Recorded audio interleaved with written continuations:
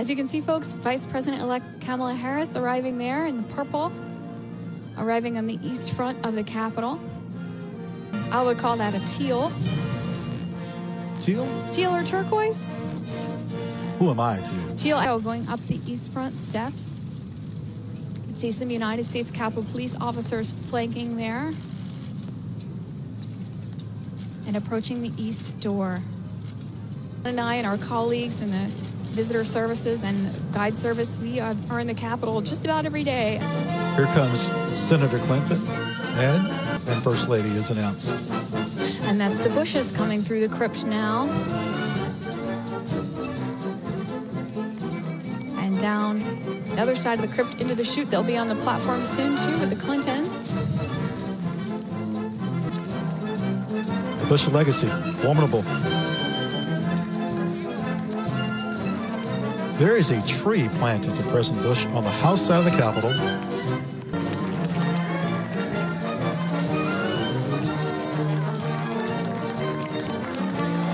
Very helpful to have announcers. Vice President-elect Harris, who resigned her seat as a senator from California just yesterday. And today, very shortly, to be sworn in as Vice President.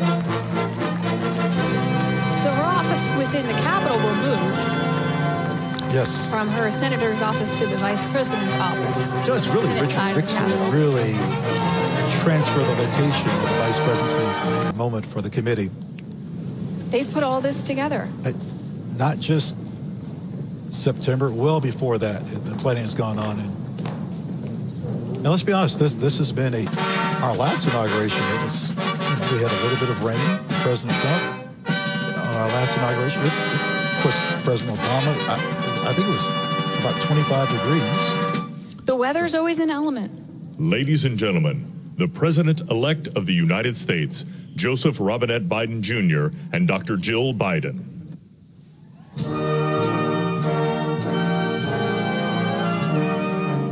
This piece by the Marine Band Trio from Hail America.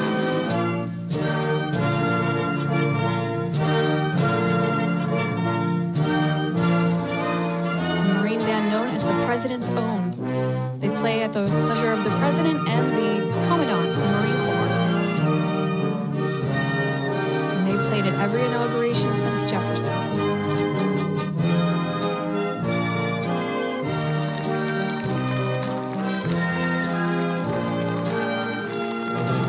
Biden's approaching their seats on the platform here.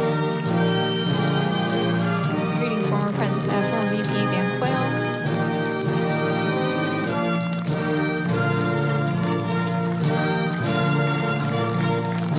Look at his eyes. Repeat after me. I, Joseph Robinette Biden Jr., do solemnly swear. I, Joseph Robinette Biden Jr., do solemnly swear. That I will faithfully execute. That I will faithfully execute. The office of President of the United States. Office of President of the United States. And will, to the best of my ability. Will, to the best of my ability. Preserve, protect, and defend.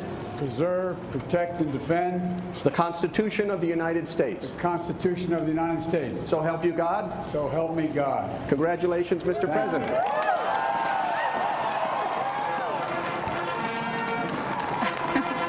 But we still have far to go.